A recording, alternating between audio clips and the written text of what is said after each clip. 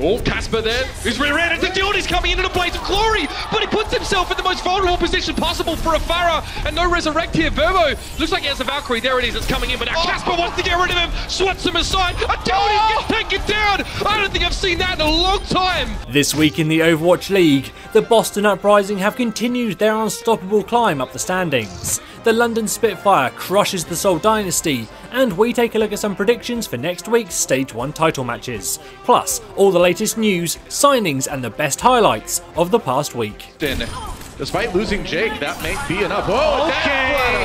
And then Fleta shows up, and Fleta destroys everybody! That's four for Fleta! Insanity!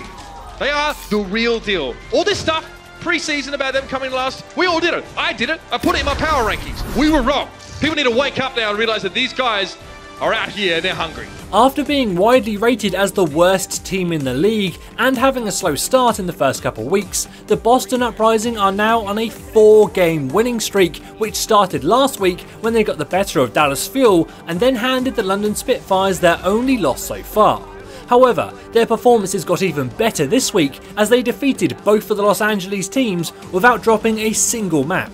Up here for the Boston Uprising as they do manage to get the cleanup. iRemix out of the fight. Striker, they are taking over now, Boston. DreamKazper going to work in the back line.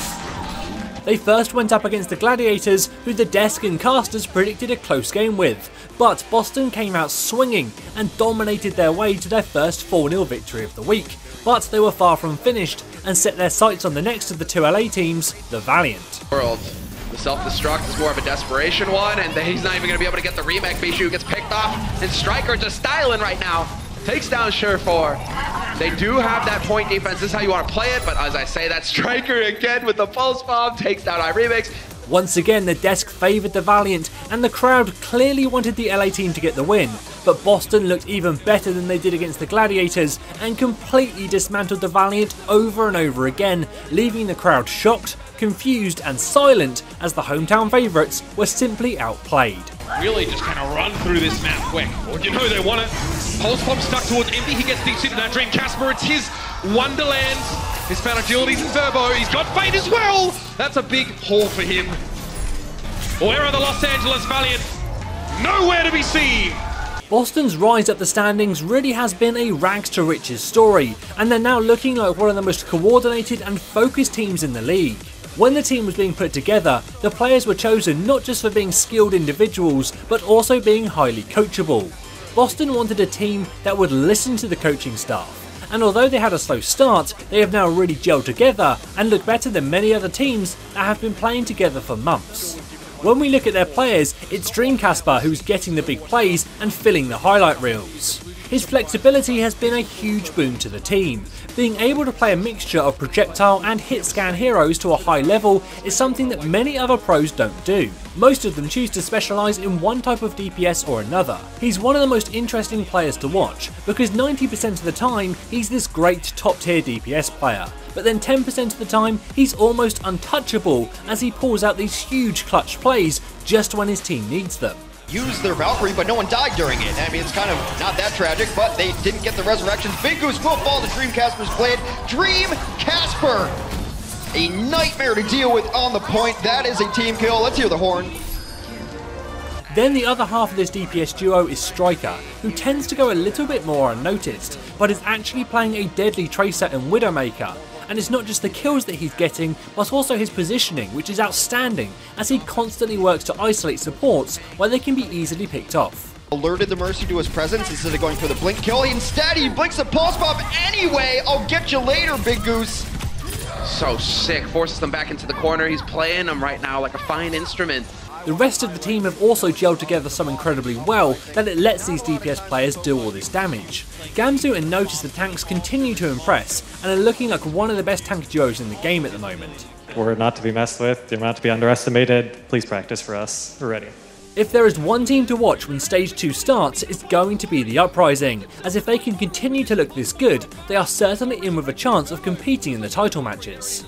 Now, speaking of title matches, the Stage 1 title fights will be taking place at the end of next week, where the top 3 teams in the league will be competing for $125,000. The number 2 and 3 seeds will face off first, and then the winner will get a shot at the number 1 seed for the title. And right now it's still fairly open for that 3rd place spot. The number 1 and 2 seeds will almost certainly be the London Spitfire or the New York Excel, as both these teams are at the top of the standings and will be playing each other next week, so one of them is guaranteed a win, putting them at least 8 wins, and they both have quite a large map win lead over Seoul. On paper, it looks like New York, London and Seoul will be the top 3, but the Houston Outlaws do have a chance to upset the odds. They might be a match win behind Seoul, but they actually have a better map score. So if they can tie up that match difference, there is a chance that their higher map score could see them edge Seoul out of the top 3. Now, speaking of Seoul, we have to talk about what happened to them this week, as they were crushed by the London Spitfire, who actually won their first 3 games without letting Seoul score a single point.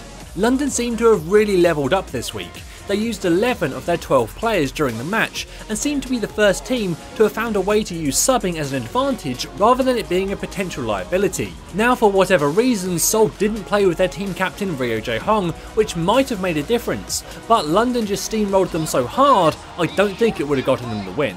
London Spitfire, another 2-0, up 3-0 in the set. They will beat the Seoul Dynasty. Unlike last week when many of the games were nail-bitingly close, this week we saw a lot of decisive victories, so there really only is one contender for the match of the week, and that was Seoul Dynasty versus the Houston Outlaws. Although heavily rated as the top team in the league, Seoul have begun to struggle recently, and have lost to both New York and London, meaning they were going into this match really needing a win to keep themselves in the top 3. Houston, on the other hand, have been looking great in the past couple weeks, but this week a key piece of the puzzle was missing, as their star hitscan player Linkser was out sick, leaving Clockwork to fill his shoes. Have been the archaeological expedition, I feel like, in this match, to search for the missing Linkser, and they're not finding him right now. All in all, Clockwork really did step up, and Houston held their own, taking an early lead with a win on the first map. However, in maps 2 and 3, Seoul struck back. Dunba coming from on high, there's the self-destruct, and he's going to get Jake and the DMAC onto Cool Math. Seoul Dynasty trying to put this one away, and they will. That's a 2-0 onto Ilios for them, and they have taken the lead in this series. I can't help but think that having Linkser as Widowmaker would have let them challenge Fletter a little bit more, and that small change might have been enough to get them the win. But even without him, they still played a great game and pulled it back on the 4th map to force a tiebreaker. You can do it if you're 1v6. And I think, Monte Cristo, that we are going to map number 5. Both teams fought incredibly hard on Lijiang Tower, but in the end it was the Dynasty who managed to grind out the win. Mumenjenko down, they couldn't afford that one. Here comes the Riptire, right in the Graviton Surge. And that will be enough, I think, for Seoul Dynasty to barely pull this series out. That is it. They looked much better than they did against London earlier in the week, and with Ryo Jae-hong back in the lineup, they looked a lot more focused. But I still can't help but think that if Linkser had been there for the Houston Outlaws to challenge Fletter's Widowmaker a little bit more, things might have gone the other way. But still, huge credit to Clockwork for stepping up and really keeping them in the running. This week, the Florida Mayhem revealed their first signing to expand on their 6-man roster, as they picked up the flex tank player Zappis. I've been playing FPS games also since like 2000, but they were all a bit like casual level, and there was nothing serious about them. Actually, Overwatch was the first game that I thought about going pro. It was a heaven's gift, like. This was the game that I've been waiting. Zappis is a great addition to the team, as he will bring a lot more unpredictability to the roster, as although he's most well known for his Zarya play, he's also been a primary DPS in the past, and has even played Ana and Zenyatta. But for the Mayhem, he will be primarily a flex tank, which could help out a lot, as some people are predicting that triple and quad tank could become very popular after the Mercy changes are introduced at the start of Stage 2. And although while I'm working on this video nothing is official, there is also a rumour that Fact Fiction might have been picked up, as he recently posted on Twitter about heading to LA.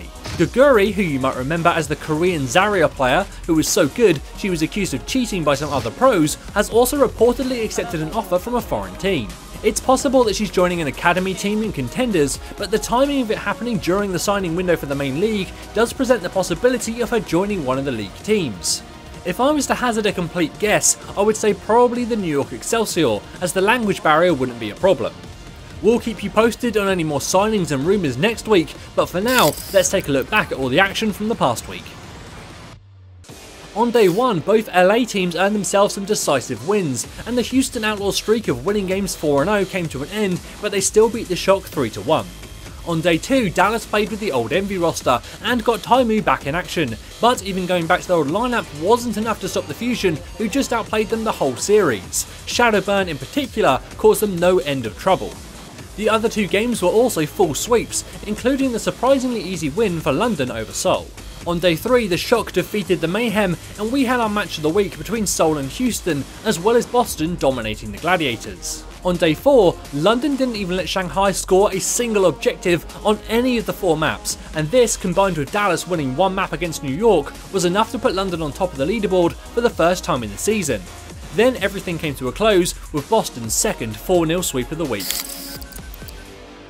So as the week wraps up, it's the Spitfire at the top, with a 1-map lead over New York. Seoul are just behind them as all 3 teams set their sights on the Stage 1 title matches at the end of next week. However, as we mentioned, the Houston Outlaws are close behind, and they do have that map win lead over Seoul that could see them nudge out the Koreans if they manage to tie up the match wins. Looking forward to next week, the Dallas Fuel look to get their second win as they take on the Shanghai Dragons.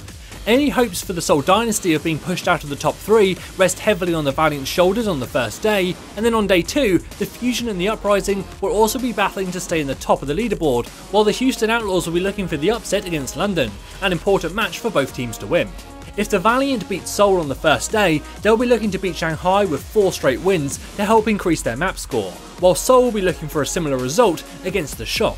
On day 4, New York and London battle it out for what will almost certainly be the decider for first place. Houston versus Boston will also be an exciting game, with both teams having had dominant performances in the second half of this stage of the league. Then on Sunday we have the title matches, but who do you think will be in them? Any other predictions for next week? Let me know in the comments below. Don't forget to subscribe, and as always, this is James the Curse saying thanks for watching and enjoy the game.